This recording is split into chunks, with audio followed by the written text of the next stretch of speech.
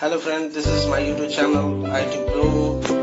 You can watch it for a strongly foundation of information technology and promises you to give you conceptual knowledge in computer. Keep watching for latest videos. Time to time I will come with the latest video in computer. Thank you. The App Designer page, where you can build and design your apps. This is kind of like your design workshop, where you can decide what to put inside your app and what your app looks like. On the left side of your screen, you have your app tree. The app tree helps you organize the components in your app. Right under the app tree, we have app components. These are different features that you can put into your app. Thunkable has visible and invisible components. A visible component is something like a button that you can see on your screen. If you want to add a visible component to your app, simply drag and drop it onto the screen. For this app, we are going to add a button. An invisible component is a component that we can't just drop onto the screen, but we can control with visible components. For example, we are going to drop the text-to-speech component into the app. It doesn't change the appearance of the screen, but we can see the text-to-speech component here under our design tree in Invisible Components. On the right side of your screen, you have the Properties panel. This panel allows you to customize the design of the different components. To change a component's design, simply select a component on the app tree, and then you can change the design on its Properties panel. For example, you can change the background color of the screen. I'll change it to red. If you have any questions about what each component does, click on the little question mark. This will take you to our documentation page where you can learn more about each component. That's an overview of how to design your app. Let's talk about programming. To program your app, click on the Blocks section. This is the Blocks editor. We've created these blocks that snap together like puzzle pieces. We can click on this button drawer and get the When Button Click block. Inside this block, we'll add the text-to-speech block, which we can get from the text-to-speech drawer. We can leave this default hello as the text that will be read out loud. So now you know where to design and program your apps. The last part is testing your apps. There are a few ways to test your app. The easiest way is to click the Live Test button. This will automatically create a version of your app that you can test on your computer. Let's make sure our app does what we want it to do. It should say hello to us when we click the button. Hello. It works. If you want to test your apps directly on your phone or tablet, you can also download the Thunkable Live app on the Google Play Store or App Store. This will allow you to send your apps directly to your personal devices. If you want to publish your apps, you can also upload them to the Google Play Store or App Store by clicking Publish right here. The easiest way to publish an app is to select Publish as a web app. For pro creators, we also offer the opportunity to publish your app as a web app. Publishing as a web app immediately turns your project into a URL, which is really easy to share. All you need to do is send someone your project link, and they will be able to access your web app. Also, Soumya has to create an app to convert the message, "This is my first app. I am an app developer," to voice on clicking a button. Can you do this task for her? To complete this task, you will need to visit a website. So make sure that your computer is connected to the internet. Open a web browser.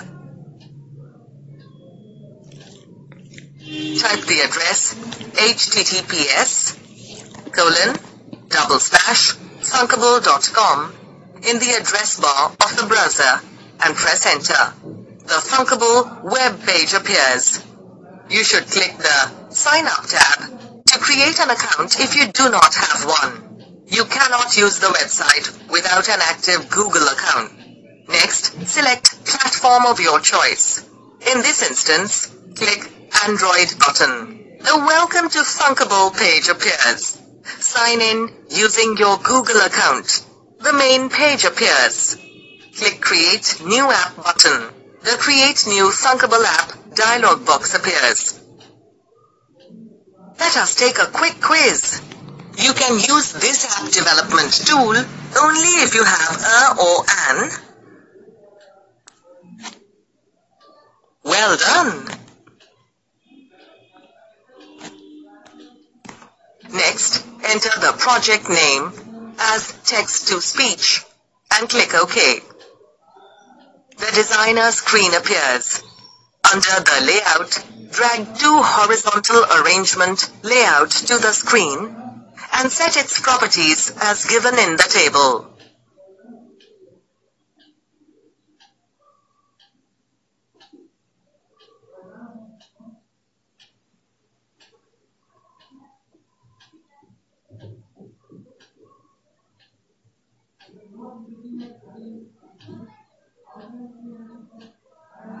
Let us take a quick quiz.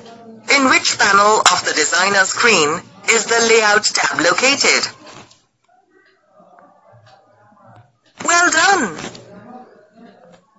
After this, drag a label control from the user interface to screen 1. Set its properties as given in the table.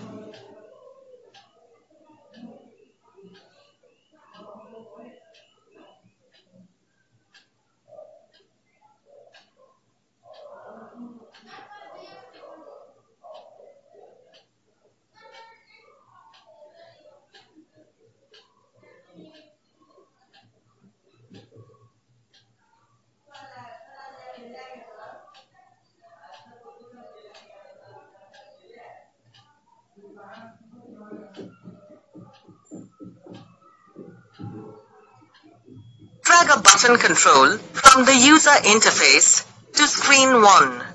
Set its properties as given in the table.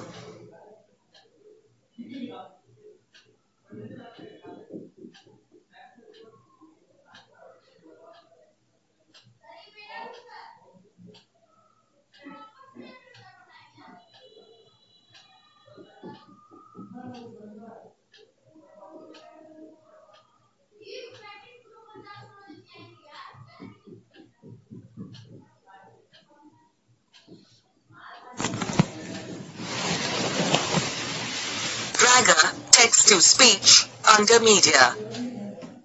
It is a non-visible component. Its name appears below the designing screen. The designer screen will look like as shown here. Click the Blocks button. The programming code will appear as shown.